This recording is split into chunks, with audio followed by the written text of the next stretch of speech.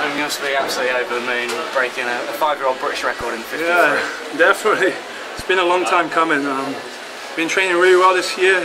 Obviously, moved back to the States, training under Brett Hawke again at Auburn University, and it's done my confidence a whole lot of good. So I'm really pleased with that time tonight, and just looking forward to swimming the 100 on Saturday.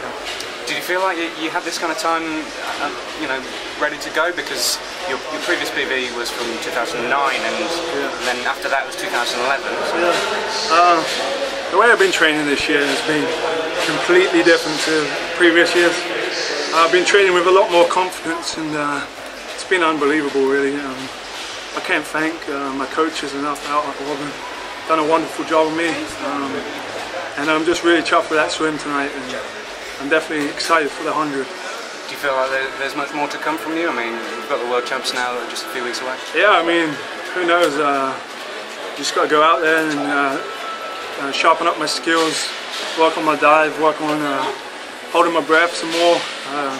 I was like one of the first times I've won no breath for the whole 50, so just got to keep working on that and keep moving forward, and hopefully the times will keep dropping. So. Really excited. What's it like having a youngster like Ben Proud in the lane next to you? I mean, he's been setting really rapid times and keeping you on your toes. Yeah, it's really good to finally have someone stepping up and racing me. Since Mark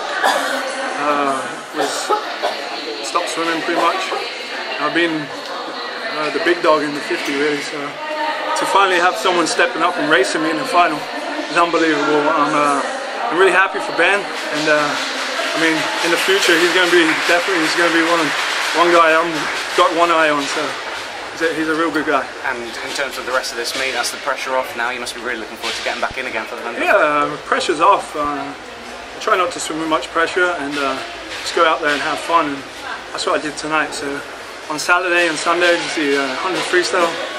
Just going to have fun with it and see what I can do.